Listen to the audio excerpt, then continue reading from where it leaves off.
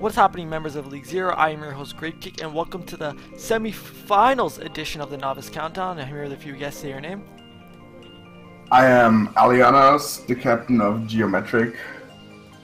I'm Pineapple, full flex for Wisdom Academy and Ofting. I'm Kizgo, best coach in the league in Novice on Geo. Yeah, so I just want to say something first. Kizgo's the first person to ever be in Inter and Novice Countdown, so that's pretty cool. But yeah, so going on to the first thing we're going to go over is the weekly recap, and the first game we have of the week was Wisdom versus Hyperflex, with Wisdom taking it 3-0. Pineapple, you're actually in this game. So judging by how Wisdom performed and their general flexibility, how was the preparation going into this game? And was the scoreline a great depiction of what turned out? In terms of preparation, we kind of knew, judging from the plat chat game, that they'd probably run like the Ash Fire comps. We kind of prepared for that and kind of like prepared our comps for it and stuff. And because like we had 3 weeks before, we just scrimmed a lot, just got really good at maps, like knew Reapers to position and stuff. We just had it pretty much nailed down. Good to hear, good to hear. I know on a lot of the maps you guys either ran Arista Sigma, Dive, Brawl comps. Were you guys planning all these comps ahead of time and just or were you guys just going with whatever Hyperflex ran? No, definitely. We have comps set for like pretty much every map. And we've just been, like I said, we've just been grinding those comps for the last 3 weeks, just getting really good at them and like getting the fundamentals down. So I know it was kind of a surprise for a lot of people that Hyperflex even made to the semifinals, with the majority of people actually thinking Platchat would. So do you think Hyperflex surpassed or underwhelmed your expectations, considering that they were able to beat a powerhouse in Platchat? For the fact that they beat Platchat, I think they did I think Platchat was looking pretty good, but the fact that they beat them, that would just like make them strong by default. But against us, they looked better from the regular season, but still like not beating Platchat level to me personally. Alianos and Kizgo, what did you guys notice that gave Wisdom the edge in this game? They were the better team. They have better mechanics. Like Platchat's kind of meh. It was just like coming down to just like player skill overall. And I think just like Wisdom is kind of stacked. So yeah. I don't know. It was kind of roll, but you know. Yeah, I kind of have to agree with you guys there. Like even in the mirror, when on the last map on Iconworld where they did mirror, there was a Sigma. It just felt like Titanic had the better fare compared to Alucard, and the hitscan. I think it was Tuzi, right, who played Hitscan for Wisdom Academy. He was just outclassing Hyperflex in every way possible. And I felt like Hyperflex was contesting the game pretty well. I felt like they were putting up a great fight, but just felt on every single aspect Wisdom had the edge, whether that be in the tank mirror, the DPS mirror, even the support mirror, because I do know Reagan did not perform up to standards from what Wisdom was, how Wisdom was playing. True. Anyone else have anything to add, or can we just move on? We can move on. Okay, so the player of the match this game was Titanic. Oh, do you have something to add, Pineapple? Oh, I was just gonna say that. Shout out to Thigh, 'cause he kind of popped off that game. Definitely deserved player of the match. Titanic played absolutely amazing. I'm pretty sure on every single map you played the fair, if I'm not mistaken. And you could definitely see there was a lot of preparation going into those comps, and the execution of that was really good. And there is no honorable mention, so which makes me believe that nobody else voted for anyone else besides Titanic. Yeah. So the next game of the week was Geo vs OTW, where Geo took a 3-2. Before we even go into the game, Alianos, in the most non-biased way possible, can you please break down in like 30 seconds to 45 seconds the whole situation that happened in this game? Alright, we lost the first map, all was good. We had a crash during it, which was kind of a beggar, but they won fair and square, I guess. We drew Temple, and then on King's Road the game crashed again. They were leading that insane time bank of like 5 minutes 30. We held them, full held them then, I guess. And then we wanted to reschedule. It didn't happen. There was some drama, and then we rolled them, I guess. Absolutely rolled. Okay, I want to be as not as unbiased as possible. It was a good game to watch overall, you know. I don't feel like it was an accurate representation of both teams, though. Geometric was short-handed in those last few maps, but they were able to pull it out. And OTW, they also had some issues, whether it be with the game crashing or internal issues after the first or second map. So this wasn't a good representation of both teams, but you also have to understand that even short-handed, Geo did end up pulling up the win. And even off-rolling, these players looked amazing. I want to give a huge shout out to Storm. He is absolutely insane on the McCree. I like, not even as a novice player in general. Like that's probably some of the best McCree gameplay I've seen in like inter and novice combined, other than seeing Snipes play on Shanghai Celts, of course. And I feel like that was a major.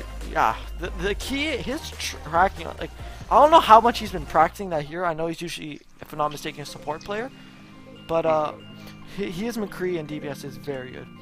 But it is very good. He has just like this insane mechanical skill that he just like proves on every hero. That's why we like over the season we've just like put him on different roles. I think we've played him on every single role. Just because he just like he knows the mechanics. Like there's issues about his gameplay and his stats aren't like masters level or something like that. Yeah, but they're good. And you know, but he's good. So yeah. He's very good. And you know your team is doing good when OTW has to change its strats. I noticed on Nepal Shrine in particular, they actually ended up swapping out to the Wrecking Ball just to counter Storm. And although it did work a few times, you could just see that Geo's coordination overall was always better than OTW's when it actually came to protecting their Hithscan player.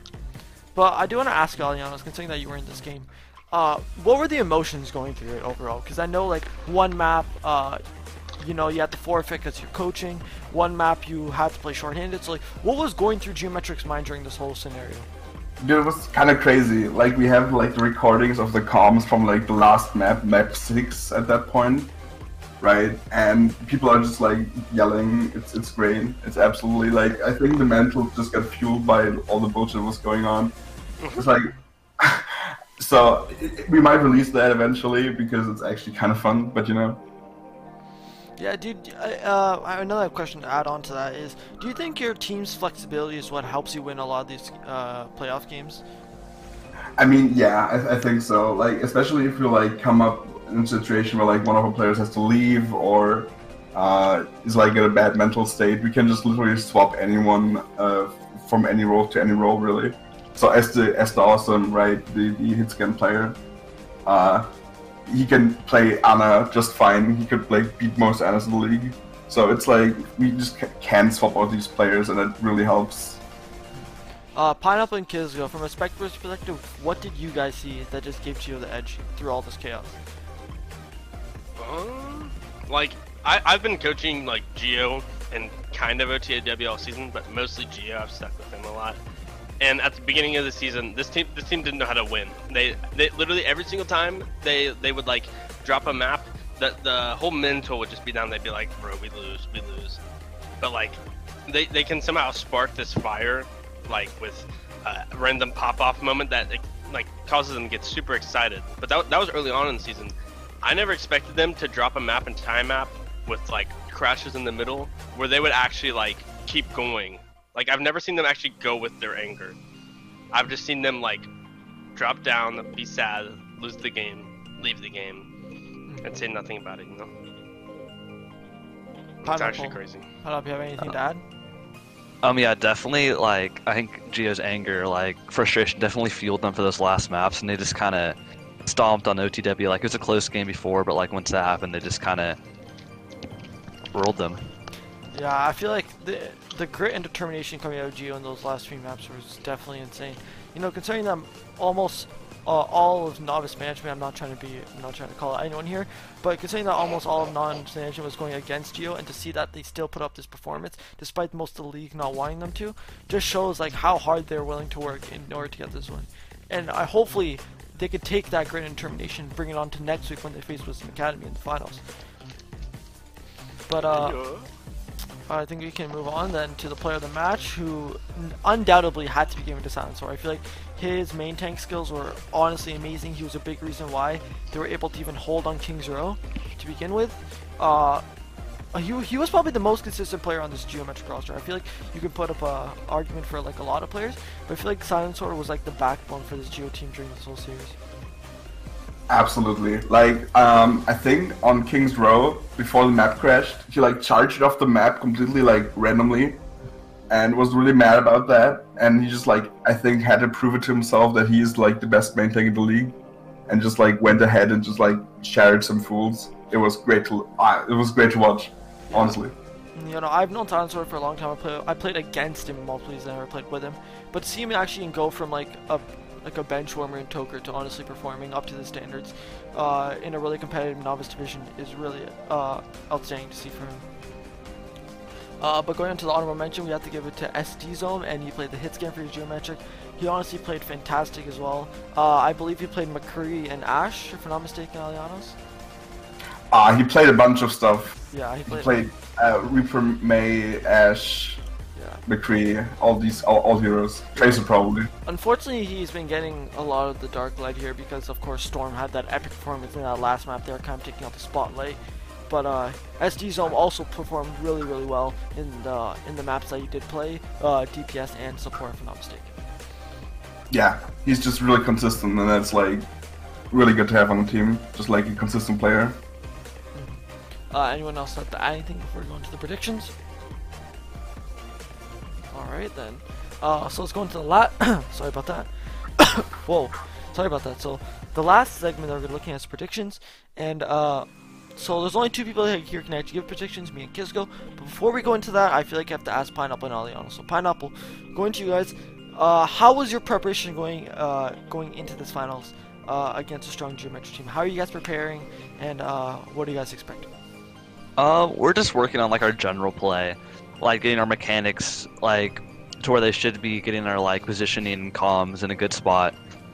And I think we're doing a good job with that. So I think like we're pretty much prepared for the match, and we're kind of expecting Geo to run what they have been, but I mean we don't know that, so. Yeah. Alianos, what about you? I mean, it's been largely the same. Like it's Wisdom does run like a lot of like predictable comms as well. So we can just like scrim any high elo team or like diamond team, I guess, and get a good preparation out of it. So I think it's just like gonna be like our best rosters going at it, and it's gonna be great. Yeah, one thing I did notice from both Wisdom and Geometry is the flexibility. You know, one map you're gonna see Wisdom Academy playing Dive, the next one they're gonna be playing Arista Sig, Brawl, or even Ryan Sigma, as we saw from that map. And even these combination of players, you can see Red Knight in for a map, you can see Rye Guy and Pineapple, and you can even see both Red Knight and Rye Guy in. So just seeing those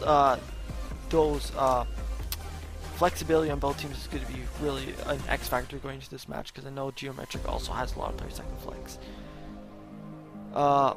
So yeah, so in terms of predictions, both me and Kizko have Geometric winning. I have Geometric winning 4-2, just based off the performance of how Geometric played in those last few maps against OGW. But Kizko has Geo winning 4-0, so I want to ask Kizko, Wisdom is undefeated throughout this whole season.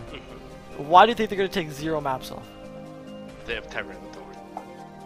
No, I'm talking. You said 4-0 Geo. Yeah, they're the better team. Oh, Tyrant and Charm will fire this team up. oh, okay. Really, really good in-depth analysis there. Anyways. And they're better. Anyways, so the reason I'm saying Geo's gonna win this is I feel like Wisdom is really good. I mean, they're the second team in League's history to ever have a perfect season, and they're definitely showing that mentality right now, considering they haven't lost a map in the playoffs yet. But I just feel like with Geometric has the better players. I feel like Silent Sword. I feel like Geo has the better players when they have momentum. So I feel like if Geo is able to take the first few maps in general, I feel like that's just going to be a flame that's never going to go out. I feel like if Wisdom wants to win this map, they're going to have to take momentum right away early on. If they're not able to, they have to somehow swing the momentum their way. And that's very difficult for a lot of teams. Even in the Hyperflex maps for Wisdom Academy, you can even see once Wisdom Academy got that 2-0 lead, you could see Hyperflex was just in shambles the rest of the game. So it's definitely going to be about who is able to take momentum first, and who's able to sustain the momentum the longest. I think like finals are the place you're gonna have the most like confidence to like get in there and get things done, and I think Gio's just gonna take advantage of that. I have to agree with you there. Pineapple and Allianz, you have any final statements? Yeah, I definitely do agree with you that I think that whoever wins, it's probably going to be like a 4-0 or a 4-1 or a 4-2. Like I think it's definitely going to be like momentum based, and like whatever team can hold and like keep it will probably win. Easy stop. Yeah, this We're covering it all. honestly, I'm gonna say it's gonna be a really close finals. You know, I'm having kind of flashbacks to like League Zero Novels, although it isn't up to the same degree of standards with Platchat, for example. But Geometric definitely came into the playoffs as the underdog, right? They didn't perform as strong as they did in the first half of the season, but they ended up being destroyed near the second half. Near the end, and to see them actually pull off an upset against OTW, who performed extraordinarily well in the second half, you know, you have to start thinking both these teams have momentum coming into this game. It's just gonna be about who executes it better. Yeah, I mean, largely it's also gonna be like a clash of mentals, you know? Where's the better mentals going into the game? Like, if Wisdom somehow like gets boomed before the game, which I don't see happening, they could play a lot worse. Or change with Geometric. But like, I don't think we have Corpse on that day. So, unlikely. No Corbjorn or Corbs Moira, unfortunately. No Corpse is benched. Unlucky. But I think, does anyone have any final statements before we wrap this whole thing up? Gonna be good. Terminator is the best manager. True. Okay. Yeah, so He's I the think, best coach. okay. So I think we can wrap it up there, guys. So thank you guys all for watching this week's edition of the Novice Countdown. If you guys did enjoy, please leave a like and subscribe, and we'll see you guys all next week. Peace nuts.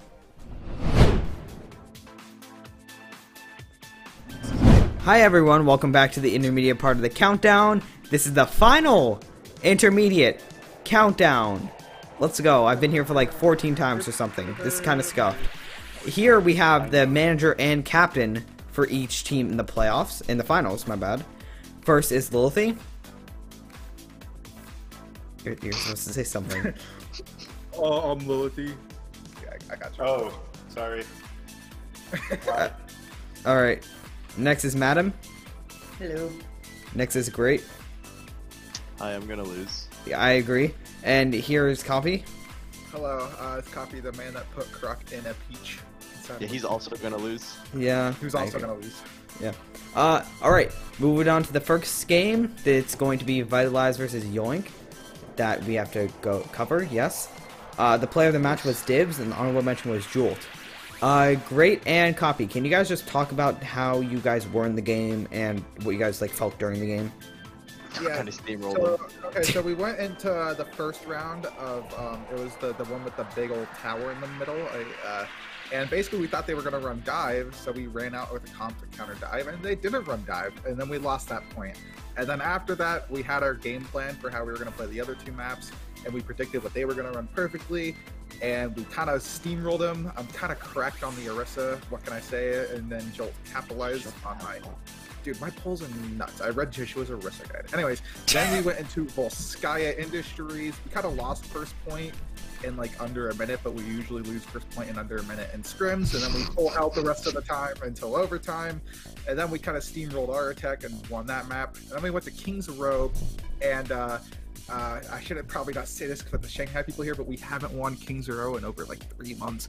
But you know, we lost that map. Oh well. We went to Dorado. We do that juicy London Spitfire strat. Matt, I'm gonna leak our strats.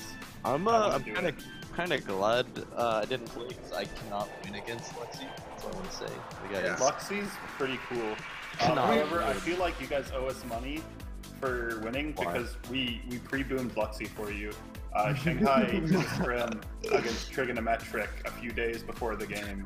And all I'm gonna say is when Luxie showed up, they were getting spawn camped by Soldier Bastion dive. Wait, was it Sim Bastion? It was something like that. And we didn't want to show our Dorado strat, but we're kind of glad we did. You guys have a Dorado strat? Yeah. It's called.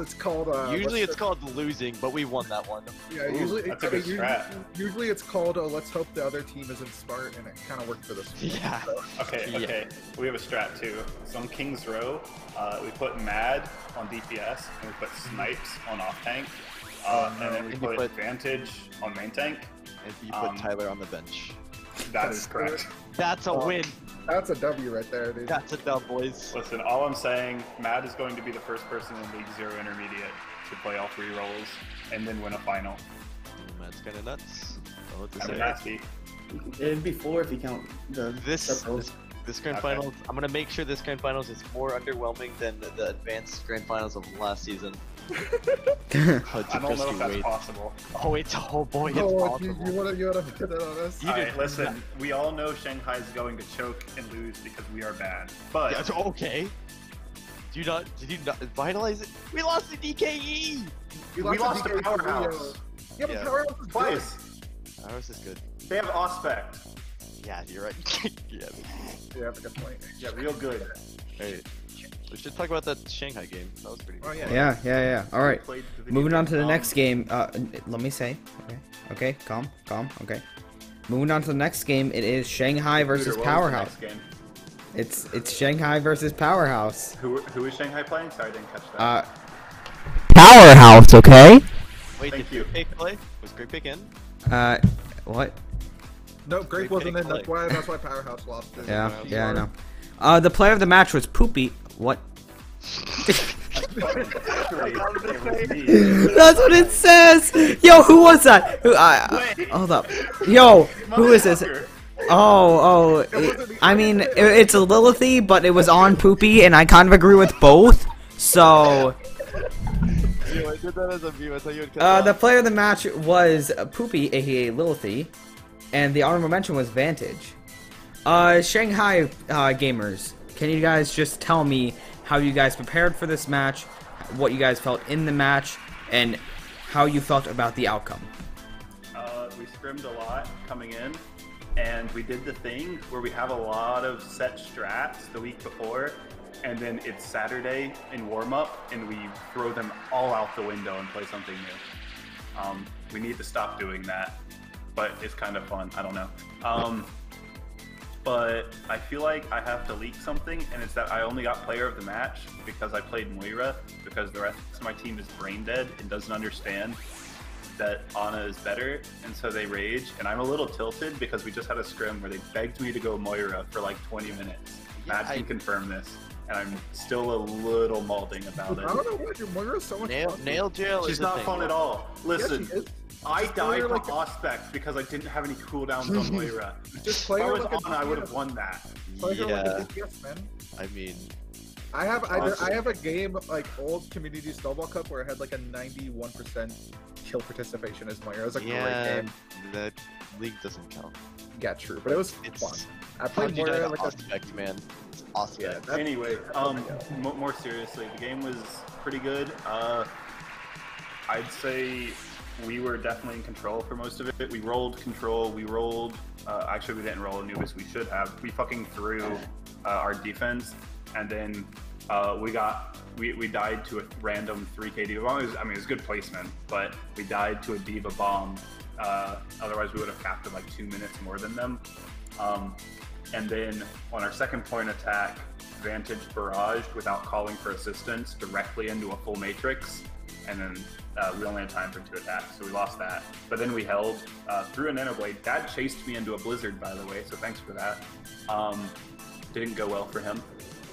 And then the other, what was it, 2 maps? Yeah, the other 2 maps we rolled. Yeah, you guys are really good. I can't. Yeah. wait to do rolls. No, we're bad. You're gonna beat us. No, that's my line.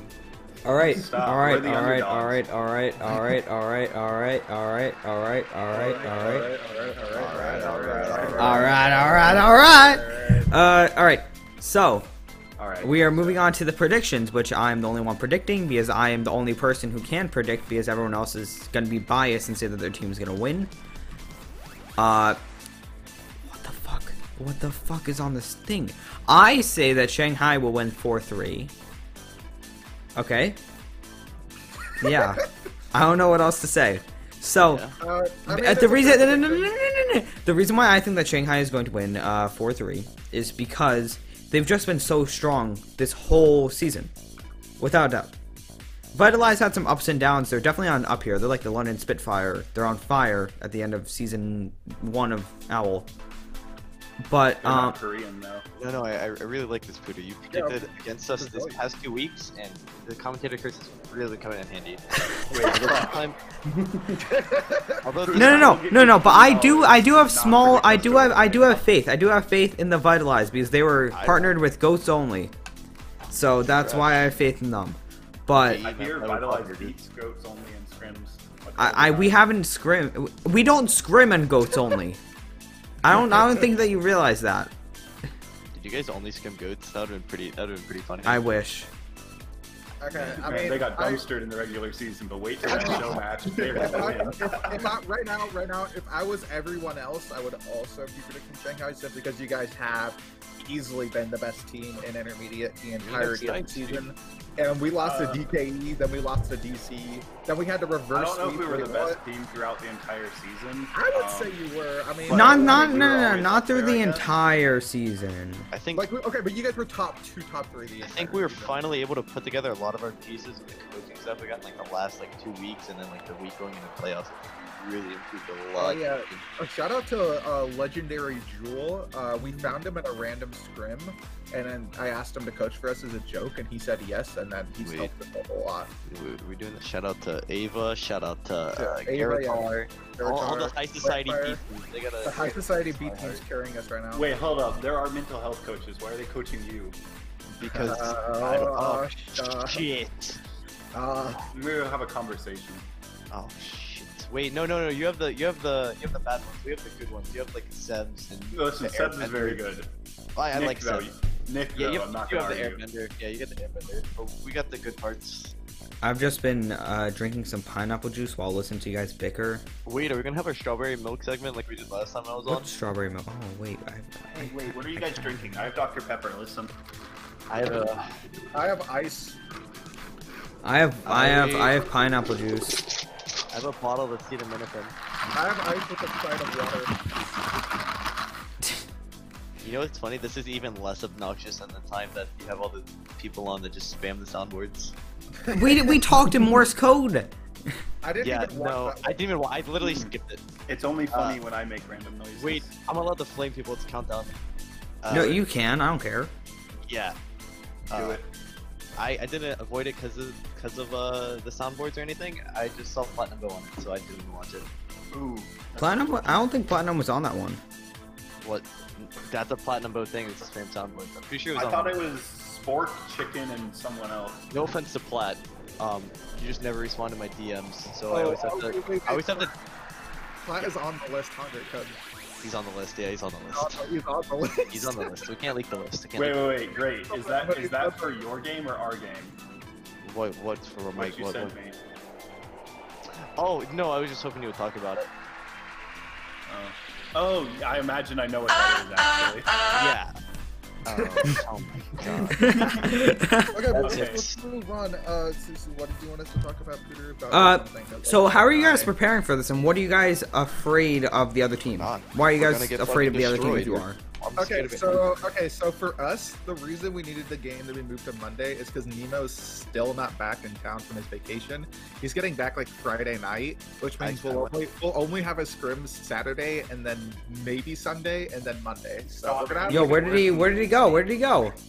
I think he's in Texas right now. He's in Texas. Texas. He's probably watching this as he's coming back home. You know what's really funny is that'll be the second time that like someone in the grand final has returned like 2 days before due to vacation. Yeah, I'm glad you guys were able to reschedule because we've only had one scrimmage. Wait, can we have advanced reschedule also? Because like the novice game like goes on right before our game on Monday also. It's Monday. It's just a whole Monday game. Can we schedule advance for 9:30 on Monday? Yeah.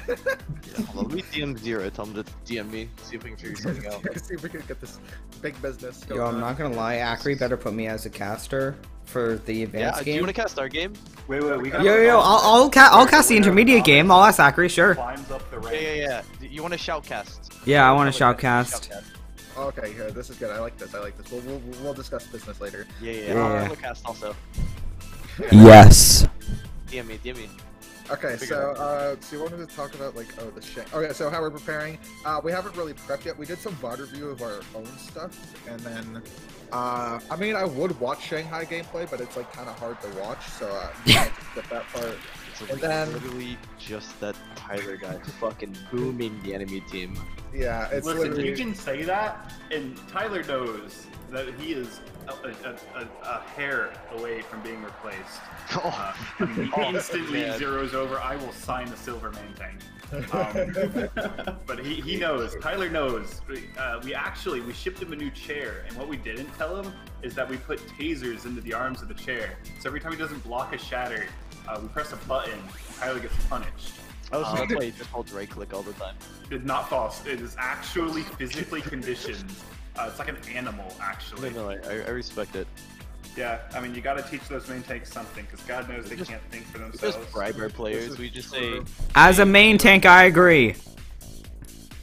Well, there was something we were going to say, but on King's Row, Tyler played very well on King's Row. He hit something like 20-something shattered stuns.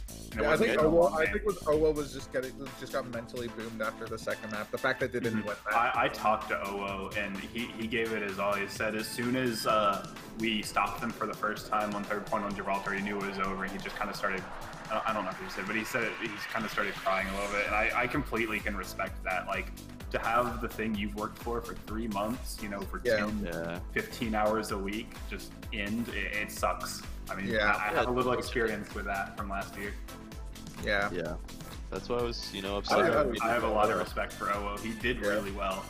Yeah, he's really good. I mean, I'm the one that's proud to say that I'm the one that scouted Owo for Powerhouse, and I love that guy. I love that guy. I love Owo. Hey, Copy, tell me how much about, or tell me about how much you wanted Snipes for Powerhouse, because I know you've talked about that before. God, literally, if I had any more control of that team, Snipes would have been our first pick instead of Kef. Not figuratively?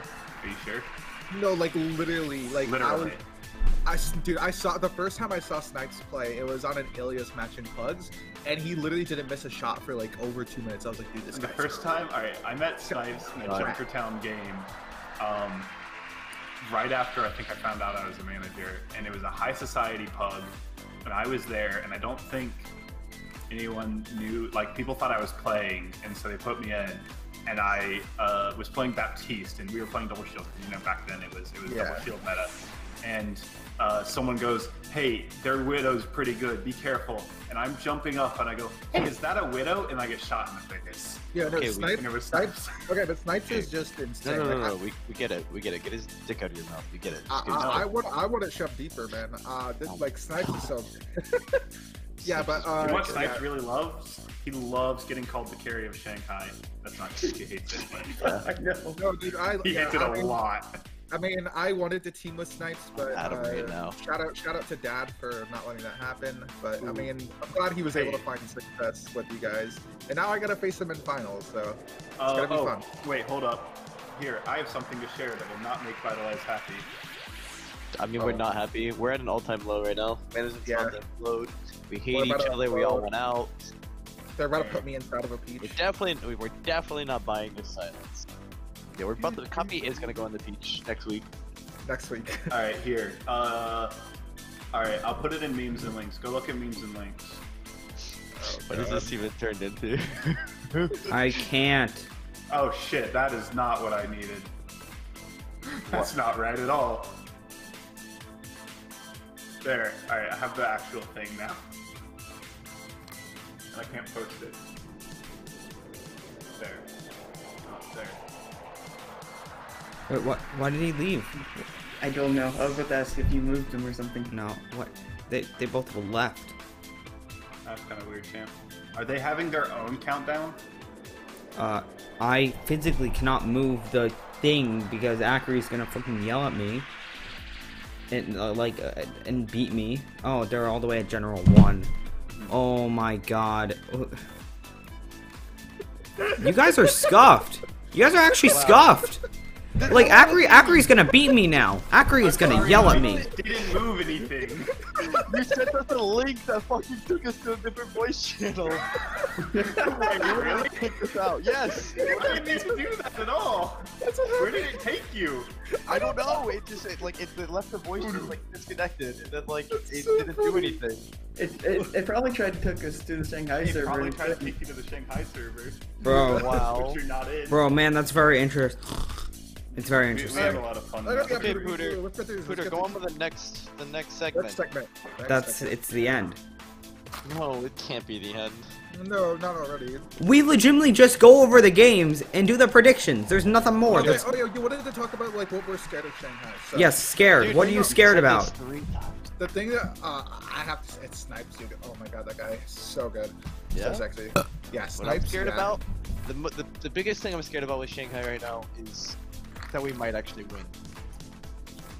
And that's Yeah, what I'm scared of. no, so what I said, like, so before the Wait What game, I was doing a live stream, that's twitch.tv/copydog, and I was talking about the game because someone in chat asked, I was like, I was like, I'm fine if we win, but I'm more worried about Wait What losing because of how bad they're gonna look.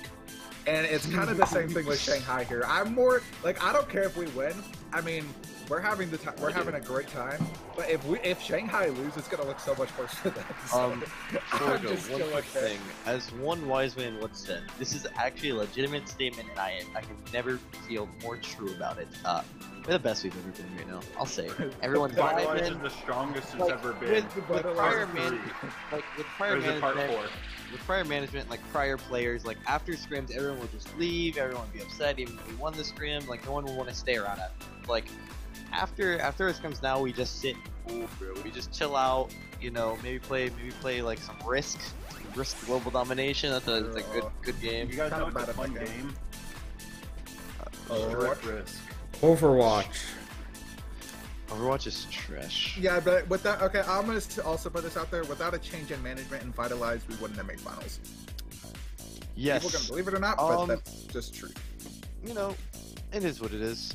I would like. It is what it is. All I gotta say is we wouldn't be here if it wasn't for the prior management. The prior management drafted a god. And that god is the Jacob. I'm the only remaining person from the draft. Mr. Great Roster Club right now. himself. Actually, I Mr. think Good Shanghai isn't Shanghai the only team with you're still running your roster from the draft, right? Outside of No, yourself. Vantage. Oh, Vantage. And also I you signed swapped yourself. positions, and I I signed think- myself. I think you guys are the one team that's you and We Powerhouse. have Powerhouse stuck Blaze, to aspect. Aqua, Yeah. Blaze and Aqua and Touch are the only people from the draft that we no longer have on our roster. And Bolter, sorry, I guess. Well, I meant like your starting. Start in, yeah. The only difference is Aqua Vantage or Aqua Bakery, Aqua and Bakery, yeah. Oh, that's Yeah. right. That's right. And Yeah, then I for think Powerhouse, though, it's just aspects. Yeah, that's really good. It's, Well, didn't they start like coffee for a while? That's kind of Well, I was supposed to start in double shield because I mean my Sigma is like actually good, but Gavon Steva was better, so they started him. Gavon's pretty good. This is good. This is good. We're reflecting on the earlier in the season. You know, I don't want to look back on early season Vitalize. Then I had to I join. want to look at Then I now. had to join this garbage team called Vitalize. Wait, That's weird. I can take Imagine credit. joining a Div A team that they laugh. I think I I know, can right? take credit for getting copy on Vitalize because I think Oh yeah. I think our management was currently unhappy with the situation we're off tank, so I was like, oh, I think I know a guy. I know Copy Dog wants out. So That's true. now we're here. Now we're here. Also, didn't Madam go from flex support over to off tank again? Yeah, she did Yeah. that. And people were sleeping or mad, like, oh, why is Lily doing this? They have so many good off tanks. Oh, I never. Why is I just remember I Madam didn't from know- Diva. Yeah, Yeah, I didn't Matt know was a Madam great Sig. diva last year. I mean, still is. I didn't know Madam Sig, but I was like, oh dang, that's kind of spicy. When I casted the Shanghai game, I was like, whew, I lost. Some good Maybe stuff. I'll All I'm lose saying to is be ready for a lot more role swaps in the final. Yeah. Well, I mean, you guys are about Wait. to lose the 3 main things, so it's like, No, you can't say that. You can't say that. oh shoot, you guys are gonna lose. Win to 3 main things. Yeah. Yeah. There you go. You gotta be thick against us. It's worked so far. Maybe it'll work again. All right. Peter, any additional comments before I end the show? Before you end the show? All right, well I'm that's the it. host. For the countdown. Wait, I'm the host now. Yeah, what? Hey, Pruder, guess what? Oh my god, you DM me again. What do you want? Hey, Pruder, guess what? Actor's gonna hate editing this. Actually hates all of us already. Hey, Pruder, guess what? Guess what? This What's guy. on this list? Just say it already, Copy Dog. Spit it out. Pruder, We're gonna he get has to say, he has to say what? He has to say what? Hey, Pruder, Hey, you what? just said the nerd word. You just said what? Pooter, guess what? What? What? What? Pooter. Yeah. Pooter, guess what? Chicken butt. You fucking ruined it. Fuck you. Hey, he can't join anymore. He can't join anymore. you. It's all good. It's all good. Okay. Hey, fuck you. Madam, are you gonna do it? I can. Do you want to? If only if you want me to. I mean, I don't care. Are they in another voice channel? Because I'll drag them back in because we gotta end. We gotta end. I don't see them in any other voice channel. Oh my god, they actually all left. Alright. So this went off the rails a Great bit, but thanks for tuning in to the intermediate part of the countdown. My name is Pooter Scooter. I was joined here with Lilithy, Great Cub, and Copy. And right now I only have Madam. Just say bye. Say bye. Goodbye. Yeah. Alright. See you guys next season. Wow. Alright, bye. What's happening, ladies and gentlemen of League Zero, and welcome to the advanced segment of the countdown, the second to last episode of the season. We got one more after the finals. That should be interesting. Some ideas I have there, because it's going to be a lot shorter, but this will be slightly longer than that episode. We got the semifinals to recap. Some interesting games this past weekend, but before we get into those, I'll introduce the guests, going from top to bottom. We got Flawless, formerly of Guangzhou, now just a caster. Yeah, just the caster and bitch field coach for Team Flushed OW. I still don't understand that comp, but anyways, we got let's see, former manager for Hangzhou slash DPS for Goats Only, now Recto. Hello. And then we have what accolades do you have? You got Season 0 champion. You got Season 2 Flex DPS Rollstar. Flex DPS for Flushed Neural. Hello everyone, how's everyone doing? And anyways, getting back to the games of this past weekend, some interesting games, actually some exciting games, honestly. Some upsets, or I guess one upset, one kind of expected, honestly. We'll go into the first match first, which was the upset one, Newt versus Easy Clap. I don't think very many people were expecting Newt to 3-0 Easy Clap, aside from maybe Flush. They seem to be pretty confident in the Easy Clap not being up to the task without Wannabe. Obviously, he's on Scion. Yeah, it was to the point where they didn't have Wannabe, and the reasoning that they didn't have also Gag Bag, so that they had to play Falcon on DPS, I'm pretty sure, and then they had nobody on the off tank, so they had to put him on. It was really crazy. They had to I think what did they do? Falcon went off tank, and then Cal went DPS, and then they had Plasma on Flex support, which is a whack roster. I'm gonna be real. I think Falcon on Flex Tank was the reason why it was such a one-sided match score-wise, because you see most of the fights that they lose, especially on King as well, the fact that they were running Sigma over Diva is really detrimental to those chances. Yeah, it's very interesting. They definitely... I don't think they ever liked to run meta. Eventually, I think it was Koodle actually had to swap over to Mei, and they did better. Cal was running Mei the whole time. No, on Game Zero, Cal went on the Reaper. Yeah, that's what I'm thinking of, Cal Reaper at that point. But even when they were running Mei, it was closer, but it wasn't particularly close. Like Kaigo and Jazza being able to have practiced on the meta just looked so much better overall. Yeah, Kaigo and Jazz are definitely a force to be reckoned with. Yeah, Jazz is really good, and so is Kaigo. Yeah, I picked them up. Both now on Crusaders Academy. Oh, that's right. I remember seeing that, yep. Or, no, I had to post that anyways. Yep. Honestly, though, I was pretty impressed. I think it was, might have been Volskaya, where Koodle and Jazza went, head-to-head on the Widow duel, and I was really impressed that Jazza was actually winning the majority of those. Yeah, he's cracked. He's insane. He's an unsung hero for hit scans, in all honesty. He's pretty insane. Yep. Unsurprisingly, he got player of the match. Buffalo got honorable mention there. Yeah, fun match though. In all honesty, it was close enough where it didn't feel like a complete blowout. I did host that one, so I did get a first-hand view of it. It was pretty entertaining, but it was pretty obvious from the second map onwards that Newt was just gonna take it. Yep. And interestingly, oh god, I think I don't remember the exact numbers, but Kaigo's ult efficiency on Mei wasn't very good. But yet, they still managed to win most of the ult fights, which I found really fascinating. Maybe it was just sloppiness from Easy. Yeah, it's just I think because Easy Clap don't really some of them do care, but like they don't really care at all. They like don't scrim at all, so it's like they just play very, very sloppy because you know it's Easy Clap. Come on. Honestly, maybe it was just in comparison, but Newt looked way prepared for this match. Yep. And also, though, adaptations in game, a lot of the times Easy Clap would they have the fundamental problem with the disconnect between the front line and the back line, probably because the Plasma doesn't play often in those scrims. But you know, when Yusuf was going aggro, Newt was just really on top of that, and they were really able to react to whatever Easy Clap threw at them in that regard. Good tempo. Yeah. More than once, Falcon on Sigma or like Yusuf on Ryan would just be caught way too ahead, and Kaigo would just wall him off. It's like, oh, well, there goes the main tank, there goes the off tank. Fun match though, honestly, probably worth going back and watching. But honestly, I think the next match was a lot closer in some regards. Granted, it's the same scoreline, but having watched the VOD, I was like, wow, that was a lot closer than I think Flushed is willing to admit. Granted, they still took a 3-0, so you know, take that however you will. But yeah, Flush did take Flock 3-0. Honestly, a lot closer. The Flock actually brought it to him. That was a close match.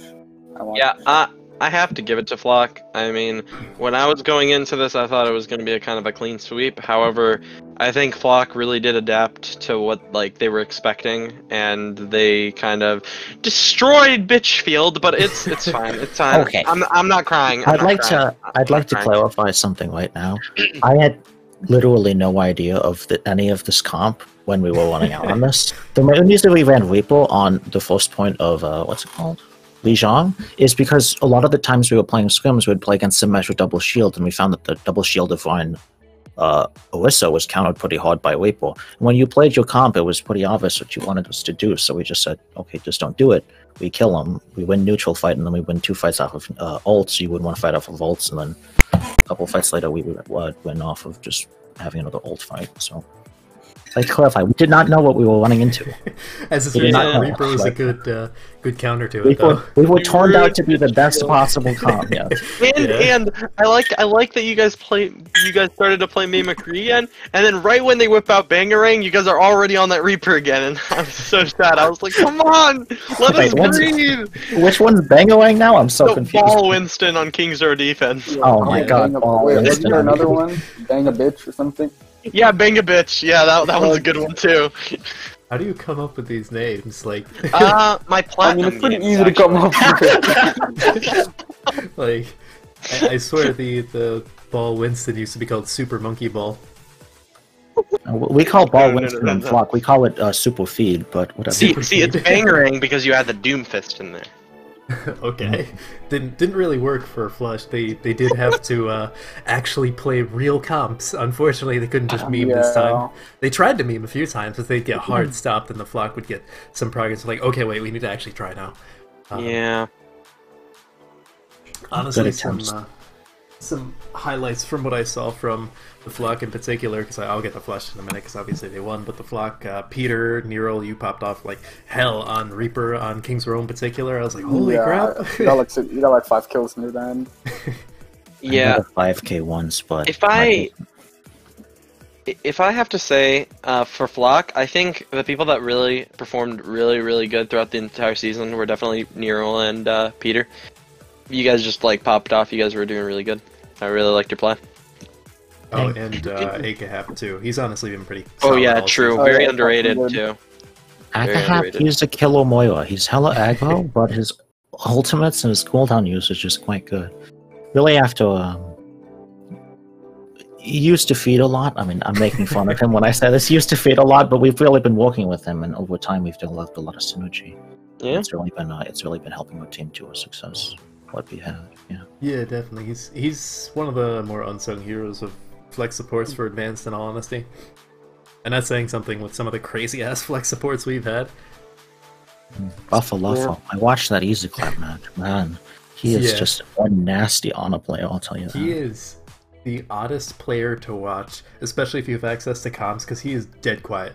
Like, he doesn't talk at all. You should see Swift. You should see Swift. He's the exact same. Really? That's funny. We're gonna have Yeah. we're gonna have a duel of like the two oddest flex supports in the entire league. Yep. Yep, exactly.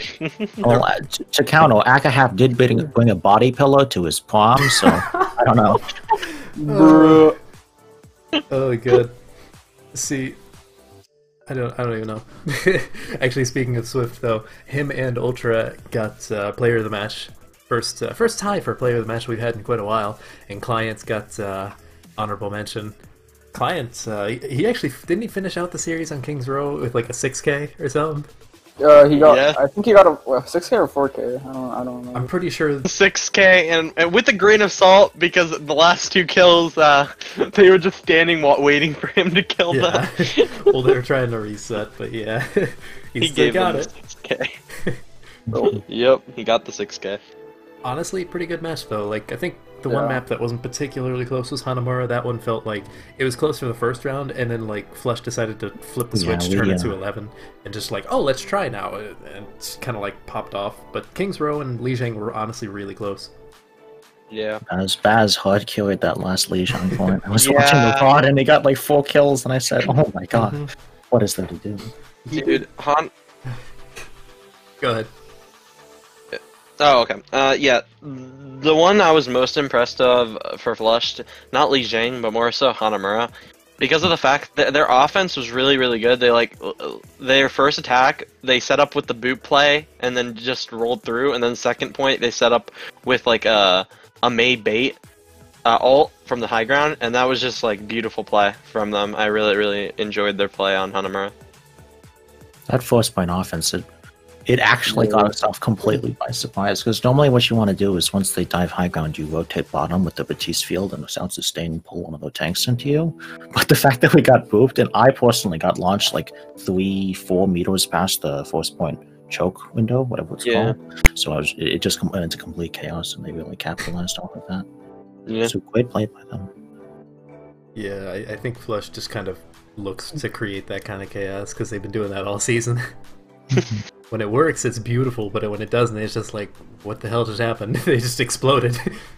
Which is interesting, though, because you look at like Newt style coming into the upcoming match, and Newt really gets all the value in the first couple seconds of the fight, in that, you know, punchy, piercing, offensive fight. And if Flush can get that chaos and they can sustain through that first punch, then, you know, that's where they bleed. So it's 2 different playstyles about to come crashing into each other. Yeah, it's actually an interesting point. We can actually just move straight into the predictions with that. So, oddly enough, you can see from the graphic, all 4 of us can predict, because I've had Newt and Flush people on recently, so I was like, I don't really need them on. I'd like to have 4 predictions, so we all predict the exact same scoreline, with some caveats depending on what we're thinking, but we're all expecting 4-2 for Flushed, but hopefully it'll be a close match. From a spectator's perspective, I guess, I'm sure the teams want to 4-0 each other. True. I think this is definitely going to be a close series, and honestly, I think that it's kind of a grudge match, because you got, like, clashing personalities and clashing, like, friend groups. Like Mega Gust Ultra, Mega Gust Ultra and Baz and Myth. So, you got a little bit of, like, the rivalry going there, and there's also the Kaigo and Zira, you know. You know, it's like you got a lot of personality on these 2 teams, so it's going to be very interesting. It's going to be definitely very interesting. Honestly, I think one of the matchups I'm most excited to see is Plato versus Jazza, especially if they start going at it in Widowmaker, because that I'm very interested in seeing, because Jazza's cracked, but I don't think I've seen him play against Plato recently. I don't know if Plato's on Flush by the time they faced that one. I don't think he was. I don't think he was. So I'm really curious to see what'll happen with that. Yeah, I remember now. Zero was on McCree hit scan at the time. Oh yeah, that was that. Oh yeah, that was. Oh, so that's how they lost.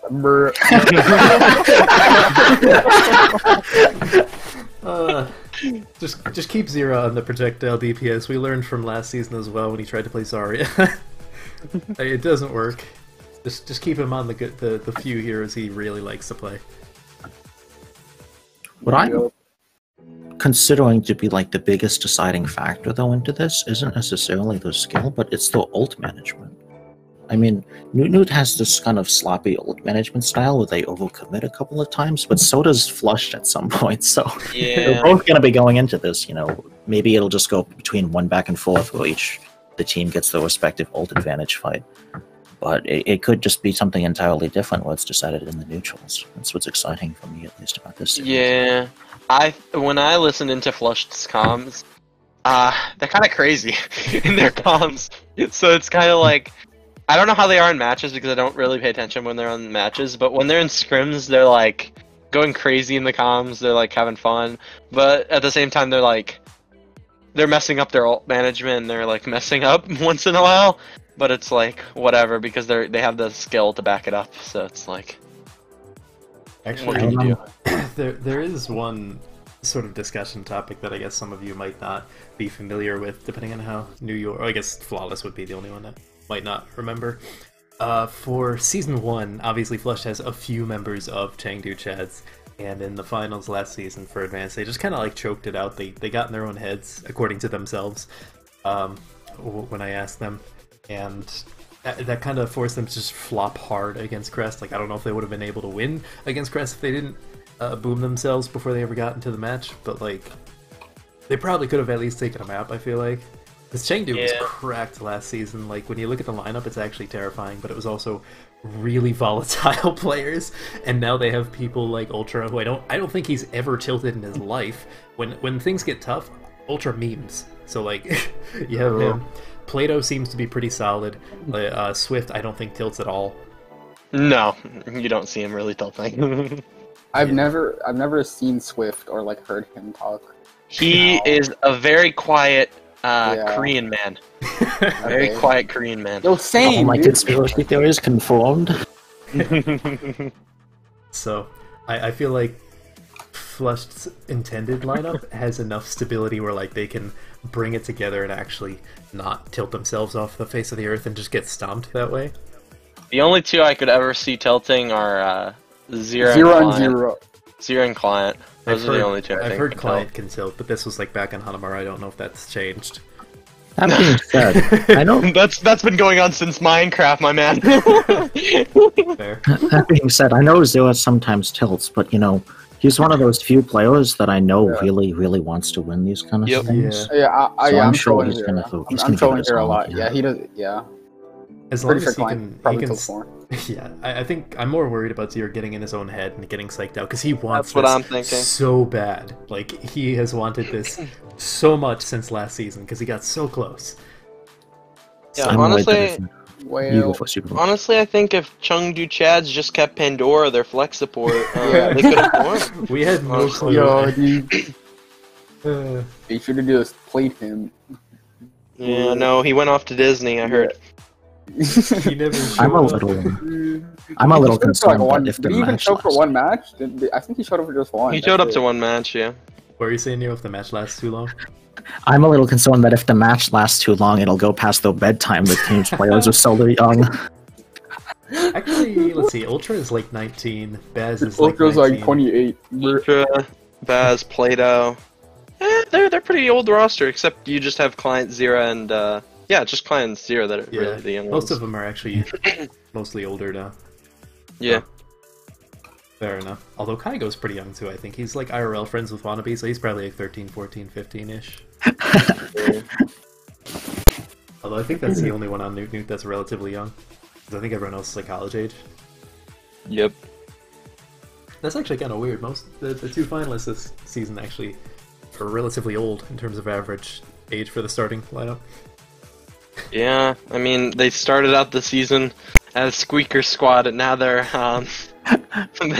they're mature adults. I mean, half of the Squeaker Squad went to Goats Only, so... True. Yeah, true. But yeah, that's kind of all of the stuff for predictions that I've got. I kind of spent all of my analysis that I had. Playoffs MVP. Oh yeah.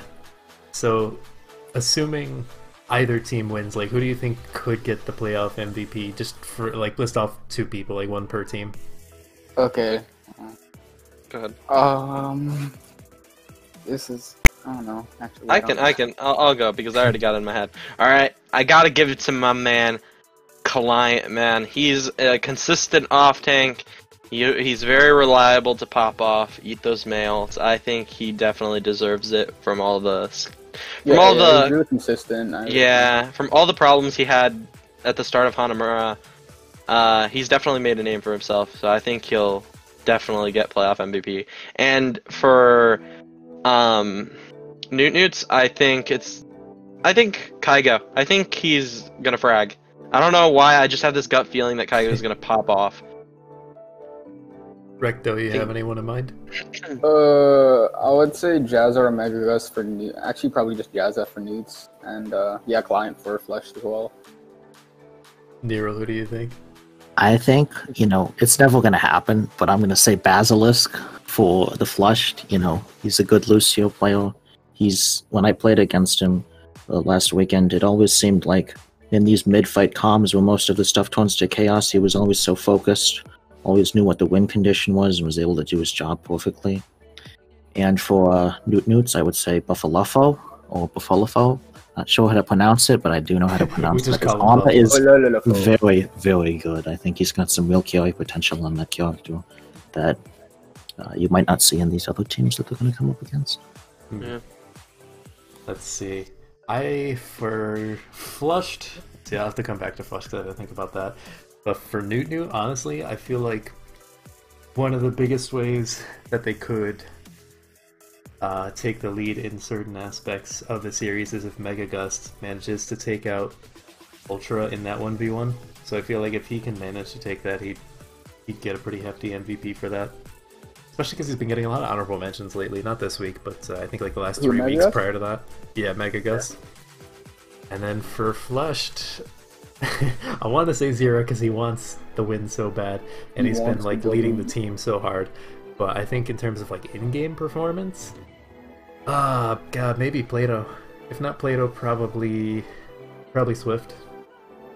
Oh yes, I forgot about Swift because he's too quiet. I think Damien should get MVP for Flush. Damien, his incredible mental health coaching. Wasn't he on Wait What? I don't know anymore. They have like 40 mental health coaches. I think Dividing and I are technically mental health coaches. I don't know. They ran out of Discord characters, I know that much. I think Zero has a Word document somewhere. Swift is known for skipping scrims for Valorant. So, I mean, I don't know. He's still really good, but like he skips a lot of their scrims because he's just playing Valorant or he's asleep. Oh, I guess. Well, I hope he doesn't sleep through the finals or skip the finals. That'd be terrible. But yeah, that's pretty much all I've got. We've been going for a healthy 20-ish minutes. I think that's all we can stretch it out for without making it drag on for too long, so we'll end it out there. Flawless, you got any closing statements? Yeah, shout out to Team Primal and Horizon League, Fangs down. Also, shout out to Crusader Esports, that's gonna be a banger of an org coming up here. Recto, you got any closing statements? Yeah, shout out to all my homies, my birds, we represent, bring the clap. Thank you, Chuggy, that's it. And Agreed, he's gonna get mad if I don't say his name. Thanks, Agreed. Alright, and Nero, you got any closing statements? Shout out to my boys on the flock. Shout out to whoever gave me World Star despite only playing for half the season. And I hope the finals are gonna be fun. No, where's my shout out, man? Shout out to Recto, shout out to Flawless. And shout out to Ackley for having me on the podcast. It's pretty lit, not gonna lie. Yeah, I'm meaning to get someone on the flock, but whenever I would ask during the regular season, people are like, "Oh, we're busy, we're scrimming." It's like, okay. Well, we scrim so much. Don't worry. Yeah, and I didn't want to interrupt scrim. Same thing with Easy Clap. They're so hard to get a hold of. I tried to get them on. I got like Koodle once. I think I got like Colby one, or I don't know. I got almost had Yusuf. I almost had Yusuf. Yeah. He like slept through or something. Anyways, I hope you all enjoyed this segment. Tune in for the weekly segment if you want to see a breakdown on myself, Pooter, and Grape's predictions over the course of the regular season. Not going to do playoffs because reasons I'll explain later. So tune into that and see ya.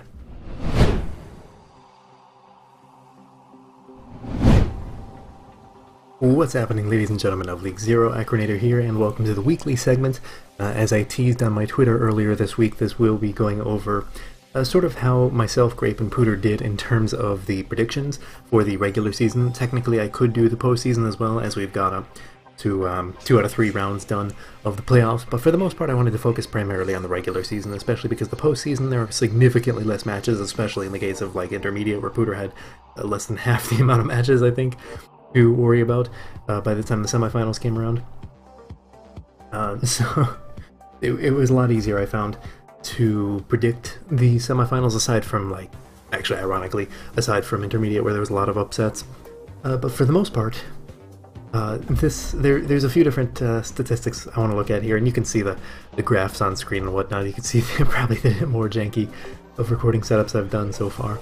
Usually I'd just like take a picture of the graphs, but I wanted to actually scroll around because in this case they're all on different pages and stuff, and I wanted to emphasize certain things with my mouse. So we'll just kind of go from novice all the way up to advanced. So you can see all the stats for yourself. So right here, in this case, I'm in this page, I'm just going to be going over the very basic.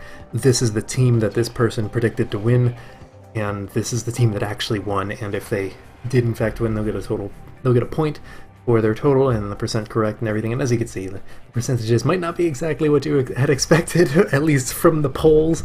There was not quite as much faith in Grape, and I think you'll be surprised. Some of you possibly pleasantly surprised. Maybe some of you wanted the narrative of, oh, he got everything wrong, but no, actually Grape did pretty well. Granted, you can, of course, try to claim that he had significantly less games. However, I tried to level the playing field a bit by showing the percentage that each of us got right. As well as later on I will have more statistics to show you in regards to what I think to be like not just who's going to win the match, but how close we were in predicting the scoreline of the game. But going through novice team first, it looks like, you know, towards the beginning of the season you could tell that a lot of us got quite a bit wrong the first couple weeks because no one had any clue what was happening, especially in novice, because no one had any clue whatsoever, aside from geometric picking. You know, obviously the top SR average team, Wisdom, having a really strong coaching staff, and then PC and Hyperflex in particular, like no one knew what the hell was going on with that game, and I don't think the teams knew what was going on with that game back then, because it went to a map 5, it was extremely close. And then as the weeks progressed, Grape actually got significantly better. He got quite, I think there was like 2 or 3 weeks where he actually got all 3 predictions correct. In most weeks he would get 2 correct at the very least. Yeah, like this week he got some, and towards the end of the season obviously we kind of had a feel for what teams were going to be winning. In Novice's case it was usually going to be Geometric, Wisdom, and Platchat, unless 2 of those teams were facing each other, in which case Wisdom usually came out on top. In the predictions obviously they came out on top. In reality every single time. So out of 30 matches, because the Novice had 30 matches, Intermediate had 60, and then Advanced had 40. Granted, there are some caveats there that we'll get to with the Intermediate and the Advanced divisions, because certain things happened that were kind of out of our control, and I didn't count that against us in terms of the statistics. But for Novice's case, there were 30 games. Grape actually got a whopping 24 games out of 30 correct, which is honestly pretty impressive. Obviously, like I said before, he had significantly less games to study each week, so it would have been easier to predict. However, we will get to like the actual score lines later and see how close he got in terms of those stats might be a bit surprising to some of you. And Grape, of course, got 80%. I did round it up to the nearest whole percentage, just because I didn't need like 20 million decimal points, especially for like Intermediate, because there's so many games, and it doesn't quite divide that cleanly into each other. So moving over to Intermediate, this will be a rather short segment, by the way, although I see we are going on like 4.5 minutes, so that's already longer than I thought it was going to be. So going over to Intermediate, towards like, I think the first week, yeah, Pooter got like, actually surprisingly most of the games correct, aside from this one. There were a few weeks where he just like could not get a single game correct. Not literally, I don't think it was ever a week where no one got anything right in terms of us. Of course, actually going back to Novice, I think there was that 1 week where Phone subbed in for Grape, but I think that was the playoffs, and I'm not counting the playoffs here, so that thankfully didn't play into it. However, I would have just attributed that to Grape, or maybe just not counted that, and would have made the percentage a little bit higher probably. But going back to intermediate, like I know there was 1 week, it might have been in the second half of the season, where Pooter got maybe one match correct, and I felt so bad going through this because, I mean, just looking at the sheer number of games, you know, he had at least 50% more than the next largest division of games to study. Obviously, like I in advanced had 40 games, Pooter had 60, so that's a huge difference there. And ultimately, the total was not too kind. Now, there was one caveat here, is that I didn't count forfeited games because we couldn't have predicted those, and that doesn't really help in terms of like how good we did at predicting the outcomes. Now, granted, in this case, this forfeit for CDC in intermediate in the last week would have still counted towards Pooter's overall percentage, but like I said, I decided not to count any forfeits, and that actually favors me a bit more in advance, but we'll get there. So yeah, ultimately Pooter did only get a little bit over half. Sorry, Pooter. I do kind of feel your pain because he had so many games to predict, and a lot of these teams were honestly just kind of touch and go at any point in the season. Like Vitalize, CDC were either on top of the world or at the very bottom. You know, honestly, even if they did play DKE in week 10, they probably still would have gotten stomped. I think that was the prediction, although we can go there later on when we look at the actual map scores and what we predicted. You also had teams like Powerhouse or Yoink, or even High Society to a degree, which just kind of like were touch and go every single week. You didn't know if they were going to win games that you think they should have won, or if they'd get upset by a team that was considerably lower than them in the standings. Remembering back to Yoink's incredible run in the very end of the regular season, where they just kind of dominated like the last 2 or 3 weeks, I think. Yeah, they just won out like the last 3 weeks against teams that you wouldn't normally expect. I mean, like they beat Overcharge, and Overcharge at that point was looking like a serious contender, in all honesty. They beat out High Society, which that was pretty huge. Although they did beat High Society the previous match, the previous half of the season as well, so that one I guess wasn't too surprising. And then they did beat Powerhouse, although I believe Powerhouse wasn't really prepping for them, although I don't know if they would have been able to beat Yoink, even if they were trying. But yeah, ultimately, the second half of the season, as you can see, was significantly worse for Pooter. Like this one, he got 19 out of 30. That's honestly not that bad. Like that by itself is over 50%, significantly higher. Divided by 30, that's like 63%. There, yeah, like 63% for that subtotal. And like the second half of the season, he got 13 out of 29, which is not quite as good. That's like 29, yeah, 40 there. That's kind of what killed him. I think was it this week? Let's see. Yeah, he got almost every single game wrong, aside from DKE, which I don't know how he... Oh, yeah, Bot Burgers, okay, fair. Because Bot Burgers and DKE were bottom of the standings at that point. I think people were rooting for DKE at that point, so that might have just been like, hey, I think they're finally going to do it. I believe Pooter might have even said that when he was recording, and then, Wait What versus Yoink Yoink was at the bottom of the standings. That one was pretty easy to predict. Actually surprised he predicted High Society versus Shanghai in that case, because Shanghai really had only lost to, like, what, Powerhouse at that point? I think they lost to Powerhouse again later on, yeah, it did. Interesting there that he chose the same thing that he got wrong in, like, both halves of the season. Interestingly enough. Actually, yeah, he did that multiple times. Come on, Pooter, learn from your mistakes. Although, to be fair, a lot of these teams had completely different circumstances, like Overcharged in particular. I don't think anyone was expecting that one, whereas they were back in week 3. But yeah, unfortunately for Pooter, that didn't really work out too well for him. Obviously, the first half of the season, that would have been a more respectable percentage, and it leveled off. He got more than half, so I mean, like, pat yourself on the back for that. And then going over to Advanced. This honestly doesn't look too bad from, like, comparing it to the others, but I would have expected myself to get a little bit higher. Although, to be fair, I think the majority of the downward trend for my percentage in particular, and the total that I got correct, was primarily due to 2 teams, which was Hanamura and Guangzhou, because let's be honest, those teams just were on and off at any random time at any point in the season. Like, most other teams were predictable, you know, you had Hangzhou, Goats Only. Towards the bottom of the standings, you had Flushed and Easy Clap towards the top. And then, like, Flock would be upper middle, Newts would be upper middle, and Hanamura and Guangzhou would just be, like, defeating teams that they had no business beating. Like, Hanamura beat Newt, I think, where is it? I don't know, one of these weeks. Hanamura, there we go. Hanamura beat Newt, and it's like, that was a reasonable thing to expect Newt to win that game. Unfortunately, I think that was right around the time. Yeah, that was actually right. Where was it? No, actually, that was a few weeks after the Flock game, because I was thinking the Flock game was right before they had people like Baz and Ultra leave. So they must not have had enough people. I don't know, I have to go back and watch that VOD. Or at least check out what was happening. But for the most part, like, I think most weeks I did pretty decent. There were a few times, mostly thanks to Hanamura and Guangzhou, especially when they faced, where it's like, oh, I'll just toss a coin and have a better chance than actually trying to analyze what happened or what is going to happen in that case. And there were a few other upsets, like I think when Goats Only beat Hanamura the first time.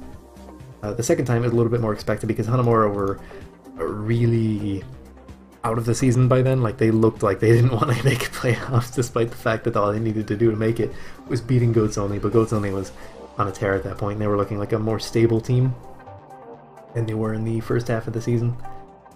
So yeah, despite not doing too bad, Grape honestly did better. Again, of course, he had 10 less games than me, but I don't think that's any excuse. I think he did pretty good. You know, it would have been very easy to predict make mistakes in some of these, and he didn't really make that many mistakes. I mean, he only missed 6, and now granted, of course, I only needed 38 in total, because obviously Newt forfeited both games against Guangzhou, so I didn't really count those, otherwise those would have completely screwed over my percentage even further. But yeah, 29 out of 38 isn't terrible. I feel like I could have done better. Maybe that's just me being overly harsh, but that is not the end of this, despite the fact that I'm going on for 12 minutes. Damn, I can ramble when I want to. But of course, you know me, I am very try-hard when it comes to everything to do with this league, so I did a little bit extra, and this might look very confusing, so let me scroll down here and you can see a little bit more of what I'm trying to explain. So basically, I took the map differential that we predicted for each game. Of course, still not counting the forfeits, so those just didn't factor into it, and these were a little bit easier to average out. But basically, what I did, and this is going to be similar to the game of golf, where the lower score is actually better in this case. So what I did is I took the predicted score versus the actual score. If it's the exact same, they just got 0, and it can go up to a difference of 5. Obviously, if you predicted Team 1, for example, to 3-0, but then Team 2 3-0'd, there's 5 maps in between there, so you get 5. And like I said, just like golf, you want the lower score possible, so if you see a lot of 0s, that's a good thing. If you see a few 5s, and I believe like I have one 5, I think Grape has a 5. Actually, I don't know if Pooter got any 5s, so he has that to brag about. But yeah, and then I took the total, obviously, of total points, which doesn't really mean much, but then I took like the average compared to the total amount of games that were calculated, and that calculates out the average amount of maps that each of us were off by. And I think this is honestly a little bit more indicative of how good we were at predicting things, because yeah, you can predict like you know, map 5, and you'll say like, oh well, Hyperflex, or no, PC Greep could have said, you know, PC would have won in map 5, and then Hyperflex manages to win in map 5, and that kind of undermines the fact that he was really close. Like, his prediction was rather close in that case. So I feel like this is actually the better calculation. I just wanted to do this because I think this is what everyone was expecting when I was talking about it in the tweet. But this I found a lot more interesting because it showed exactly how close we could get. And for the most part, honestly, starting off with Novice again, Grape still knocked it out of the ballpark for the majority of the time. There were a few games where like he was just a little bit far off. Like, especially early on in the season when we were trying to figure out exactly how these teams would match up. I mean, like, in the second half of the season, which is like, what, 1, 2, 3, 4, yeah, from like here onwards, he never got more than 2 maps off, which is honestly pretty respectable from my perspective. I know he's been getting a lot of flack from Novice for not seeming to have an idea of what he's talking about, but honestly, this shows me that he at least has some clue. You know, he's tuning in at the very least, so maybe that's just a little bit of nerves from the fact that he was taking part in the spam last Friday night after the semifinals. But yeah, anyways, like the few times that he did mess up, I think was like he expected Platchat to go 3-0, and I think, if I recall correctly, he helped scout for Platchat during the draft, so that's probably why. And Hyperflex managed to take that win in map 5, so that wasn't like the worst thing possible. Obviously a 3 isn't desirable per se, but it's not terrible, especially considering the next week he also predicted a 3-0 for Platchat. I think that was still some of his bias showing through. But then OTW turned out they're really good, like throughout the entire season, and we're probably the second best team in the first half of the season. Actually, did they beat? Yeah, they beat Geo in the first half of the season. So yeah, arguably the second best team in the first half of the season. So they 3-0'd Platchat, who was, I think, like 4th or 5th at that point in the season. Yeah, I think they were just above Rio at that point. So that one obviously gave Grape, I believe, his first and only 5. And then a few other times where he messed up, like the first time Geo and Wisdom were shaping up to fight. I don't think anyone was really knowing what to expect there, so I'm not going to blame Grape too much for that one. I'm honestly shocked that about this one more so, where he predicted Hyperflex to win, because at that point Hyperflex hadn't won in like, what, 2 weeks? Or no, I guess 1 week, because they had won the first 2 weeks, and then they started their losing streak from then on, up until the quarterfinals where they actually got their next win. But I guess like that one wasn't too out there, but I feel like if you really studied the VODs, you could start to see that OTW was really on a hot streak, and that first loss against Wisdom was not indicative of them being a bad team. That was just how good Wisdom was. And then really, besides that, like after week 4, that is? Yeah, after week 4, Grape was honestly on fire with his predictions in terms of map differential. And as you can see, his average, he was only 1.2 maps away from the actual score at any given point in time, which is honestly really good. Like that is, as you could probably see from Pooter, and if I scroll over to me, you can see that actually is the best. So Grape actually did the best. And of course you could try and make the excuse, oh well, he had, you know, considerably less games than anyone else to analyze, but at the same time, he still got it close. Like, he could still have just phoned it in and not gotten anything right, and he still got it right, so I give him a lot of credit for that. Moving over to Pooter, actually, and this one looks a lot less bad for Pooter. Ultimately, you can see the average there is 1.8, which honestly is still below 2 maps. Like, if you round it up, it goes up to 2, but like that's still pretty good, considering it could go all the way up to 5. Obviously, there were some weeks, like the first week, where I'm gonna give anyone a pass in the first week, you know, where we just don't know what's going to happen. I think Yoink was really hyped up in the beginning of the season, obviously because I had a stacked roster, and not until the end of the season did we really get to see them reach their full potential, I think. Unfortunately, they couldn't really pull it out against Vitalize in the semis, but Vitalize in their own right is coming up on a hot streak, possibly. You know, I think you could start to see, like, Pooter, despite not getting very many, like, match predictions right in terms of like this team will win, he usually got it pretty close. Like, he was generally granted, I as I say that, I hover over probably his worst week where he got like 3 games where he got 4 points away, so, like almost as far away as you could possibly get. But he did have quite a few good weeks as well, you know, getting a lot of like 1s, a few 3s, mostly 1s and 2s, which is honestly pretty good. Yeah, not much more to say other than that. Obviously not going to count this one because EDC forfeited. His total is going to be a lot higher, obviously. Ironically, though, I found this really interesting, and maybe it's just because he predicted the same things for both halves of the season for the most part, aside from map differential, but like predicting certain teams to win. His subtotals for like the first halves of the season, just because I didn't want to have a really long graph, for the first and the second half of the season were exactly the same. I don't know how that happened, but that's honestly kind of impressive. I couldn't have done that if I tried. And then let's just move over to advanced, we can end this out. So, for the most part, I believe I got 2 5s where I just like completely... No, sorry, I only got 1 5, I think, unless I'm misreading it. I think the other 5 would have been this one. Yeah, because Newton forfeited, yep. Okay, so I only got the 1 5, and that was mostly because going into the first week, I think it was the week after the draft is when we had the meta shift to Rhine Diva, and before that it was still double shield. And the problem with the Flock, and why I rated them so lowly back then, is because Fortle was not showing a very good Orisa in Pugs in like pre-draft. He was not showing a good Orisa in scrims from the VODs that I had seen up until that point. It was mostly against like Flush, and I think I saw Hung Zhao's scrim VODs against him or something like that. And like the flock was just looking absolutely terrible. And then sure enough, the meta shifted to Rein Diva, and Fordle's a lot more comfortable on Reinhardt, obviously, so they suddenly jumped up to being like a mid-table team, obviously making it all the way to the semifinals and having a pretty good match against Flush, in all honesty.